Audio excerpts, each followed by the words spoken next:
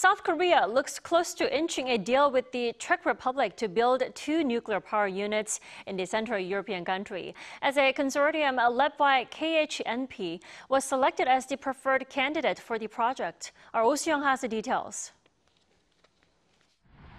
South Korea's state-run power giant has been named the preferred bidder to build at least 2 nuclear plants in the Czech Republic, marking a major feat for the country's budding export industry and President Yoon's sales diplomacy. Czech Prime Minister Petr Fiala said Wednesday that a South Korean consortium led by Korea Hydro Nuclear Power won the hotly contested tender to build reactors at the Dukovany power plant, beating France's EDF in all criteria assessed. Fiala said 2 more reactors could be built at the Temelin plant. South Korea's presidential office expressed gratitude for Prague's decision in a briefing Wednesday evening.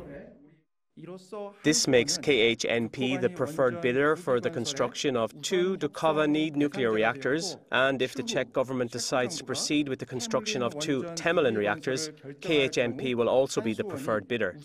This comes 15 years after winning the country's bid to build the UAE's Barakah nuclear power plant in 2009, and it will be the foundation for our exports to Europe, the origin of commercial reactors.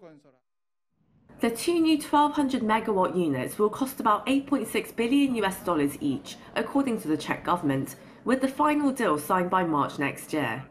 Soo attributed the success to the solid trust between the two sides, built over 34 years of diplomatic relations, and public-private cooperation between businesses, industry workers, government officials and citizens involved in Team Korea's bid, offering low construction costs, top safety and technological standards, to deliver completion on time within budget, as shown by the Barakah nuclear project in the United Arab Emirates.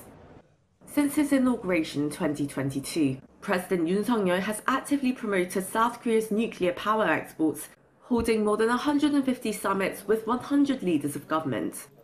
His office noted that he'd met the Czech Prime Minister on 3 occasions, including in Washington, D.C. last week, and even sent a letter presenting a vision for bilateral cooperation in nuclear energy. The Czech Republic aims to phase out coal by 2033 and increase its energy security by expanding nuclear power production.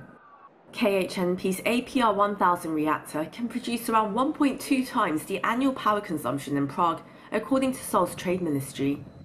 A presidential official said Seoul hopes that securing its bid to work on the Czech Republic's plants will lead to more opportunities in the European market, boosting investment and employment in South Korea's nuclear power ecosystem. Soo-young, Arirang News.